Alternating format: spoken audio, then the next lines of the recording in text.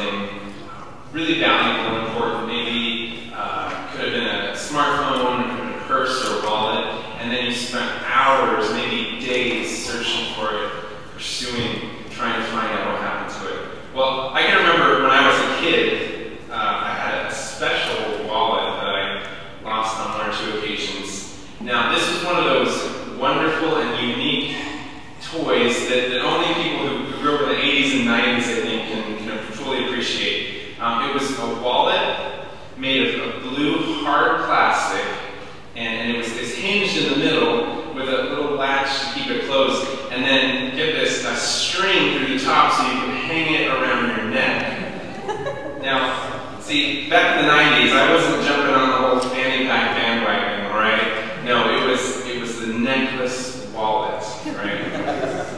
Now, believe it or not, this sort of wallet was more prone to getting lost. You know, you're checking out, you take it off, and open it up, and you gotta make sure to put it back on again. Anyway, so there were times when we drive back to the store, try to find out what had happened, search the house carefully. Well, tonight we're looking at a story that Jesus told about someone who loses something of great value and goes to great trouble to search for it and to find it again. Now, to set the scene, we're going to be in Luke chapter 15, like Matt said, and verses 8 through 10. But just to set the scene, in the opening verses, the Pharisees and the scribes are grumbling, complaining because tax collectors and sinners are coming to Jesus and listening to him and eating with him. And Jesus is welcoming them. He is teaching them and calling them to repent and believe. And the religious leaders of the day aren't happy about that. They're kind of annoyed, they're kind of disappointed in Jesus. And so Jesus responds to them not with a sermon or a lecture, but he goes through this cycle of 3 parables, which the parable is just an extended illustration or metaphor. It usually has just one main point. And the first parable that Jesus tells us is the one of the lost sheep, where the shepherd leaves the 99 to go and find the one. And the second parable that we're looking at tonight is about the lost coin. And then the third, which Ryan Talman is going to preach on next month, is the lost son, or commonly known as the prodigal son. And so we're going to pick up in verse 8, and Jesus says, "What woman, having 10 silver coins, if she loses 1 coin, does not light a lamp and sweep the house and seek diligently until she finds it? And when she is found, she calls together her friends and neighbors, saying, 'Rejoice with me, for I found the coin that I had lost.' Just so, I tell you, there is joy before the angels of God over one sinner who repents." This is God's word. So what do we see in this just short little parable, 3 verses? Well, to begin with, this woman has lost a silver coin, call it a drachma, which is about equivalent to the Roman denarius, if you've ever heard about those in a Bible lesson. But it was worth about 1 day's wages for a day laborer. So don't really think of a coin, for our day and age. Think of misplacing a $50 or $100 bill. Okay? So she lights the lamp, she sweeps the entire house, and she won't stop searching. Because, if you lose a $100 bill, you're not just going to shrug your shoulders and say, I guess it's gone. No, you're going to turn over all the furniture, you're going to look through all those piles of papers. Another thing we see here is that finding the lost coin brings joy and celebration. So when she finds the coin, the woman calls her friends and her neighbors to join in celebration. So with this story, this parable, Jesus is drawing a comparison in order to make a point to the scribes and the Pharisees. Here's a woman who loses a precious coin, and then here's her reaction when she finds it again. Now, God is like this woman. When one lost sinner repents, it's as if God has regained something of great value, and he rejoices over that person. And then we see that the Pharisees, the religious leaders who boasted in their own righteousness, who themselves as having this inside track with God. They were grumbling and complaining about Jesus associating with sinners. And they wanted to keep those kind of people at arm's length. But by telling this parable and this whole series of parables, Jesus is rebuking the Pharisees. He's saying to them, and he's saying to us as well, my Father in heaven rejoices in the presence of the angels when just one sinner repents. Just like the woman calls her friends and neighbors to rejoice with her, God calls you to rejoice with him. So for us as the Gathering Church, as Lentz Baptists, as believers here in the 21st century, how do we obey the word of Christ? How do we join the Father in his joyful celebration? How do we rejoice in the grace of God toward repentant sinners? And that's kind of the main thrust of what I want to look at, kind of answer that question. How do we rejoice in the grace of God toward repentant sinners? And so just for a few points of application for us to think about together. First of all, one way we do that is by joining God in his mission, in his search and rescue mission. So one of the most profound ways we'll be able to join the Father in rejoicing and celebrating over repentant sinners is if we have participated in the search. When our hearts and wills are aligned with God's will, then we identify with his joy over the restoration of the sinner. And then we join him in the task of searching for the lost sinner who needs to be restored to the Father. One commentator writes about this parable. He says, recovering a lost sinner can take diligent effort, but the effort is worth it when the lost is found. Sinners should know that God is diligently looking for them. Disciples should diligently engage in the search for sinners on behalf of the master they serve.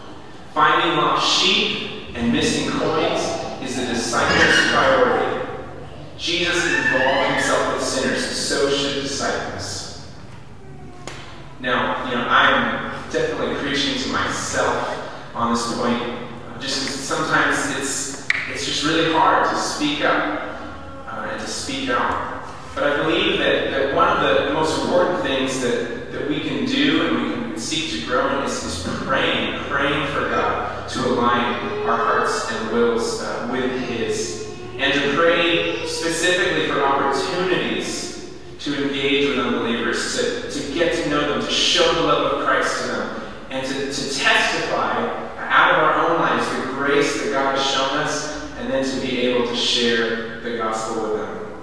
And I firmly believe that if we pray for this, God will answer, and he'll also give us the love and the courage, the boldness, and the words to speak.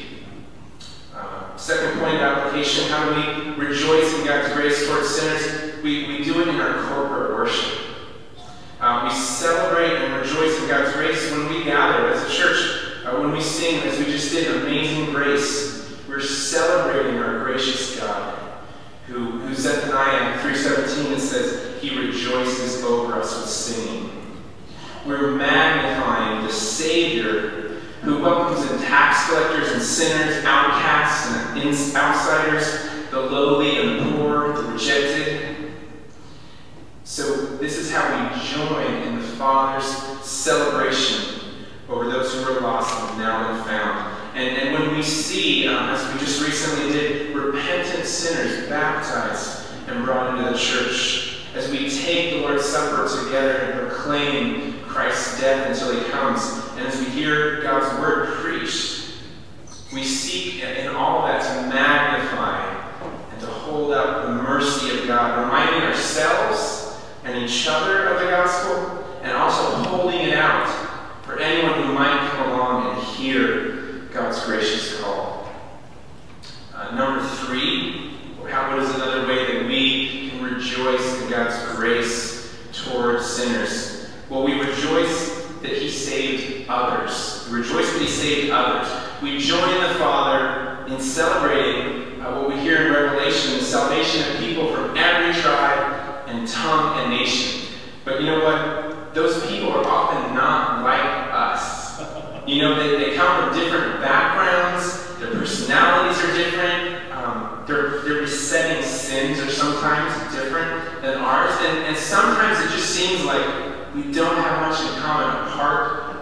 Jesus Christ. And as we heard this morning in the sermon about forgiveness from Matthew 5, sometimes our fellow redeemed sinners will offend or hurt or annoy us.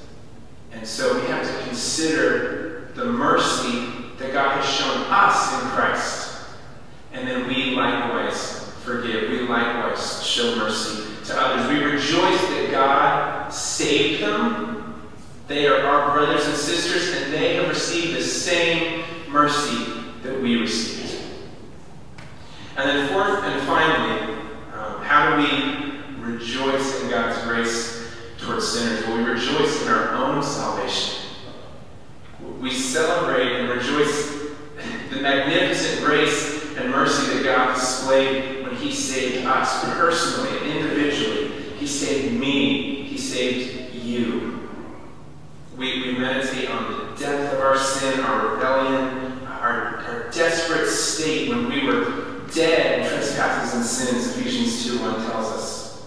And then we marvel at the great lengths that He went to find us and give us life and bring us back to God. This is the gospel. This is what we need to hear again and again. There is an unimaginable grace that's found in Jesus Christ and in Jesus Christ alone. The friend of sinners who welcomes home the lost and celebrates their return. But this grace and this forgiveness comes at a great cost to Himself. It's possible only because the judgment for sin was poured out on Him. On the cross, He died the death we deserve, taking the place of all those who would turn from their sin and trust in Him. And after 3 days, God raised Him from the dead, proving He had conquered sin and death, and He will return in glory, and He will welcome us into His eternal kingdom. So here is a marvelous thought. On the day when we turn from our sin and trust in Christ, our Father in heaven, just like this woman who found her precious coin that she was depending on, our Father in heaven rejoiced over us.